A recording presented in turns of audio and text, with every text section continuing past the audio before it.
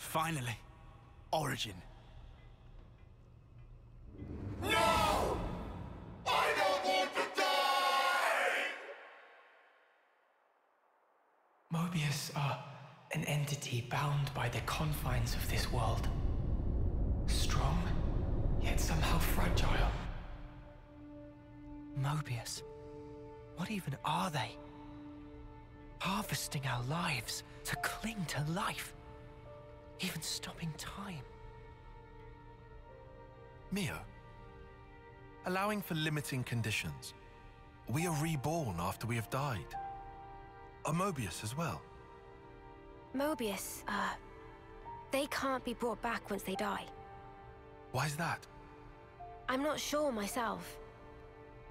Although, each of them is fundamentally aware of this. That's why they're afraid of death.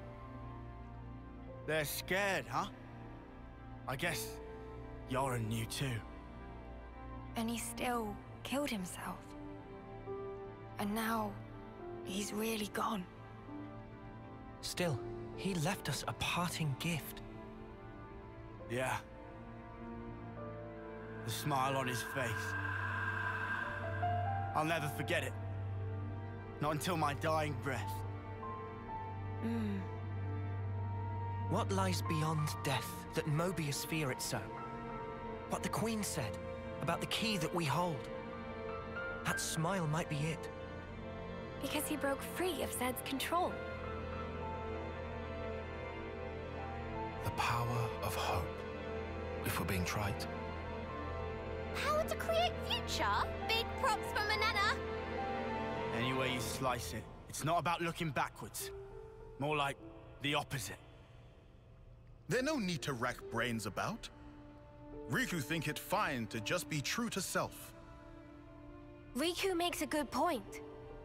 Wanting to do what we want, to be how we want to be.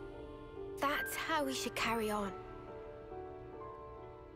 In that case, I'll continue down the road of the future that was meant to be. If I were given the chance, if this road I've walked were to keep on going, I'd like to spend that time with my Noah.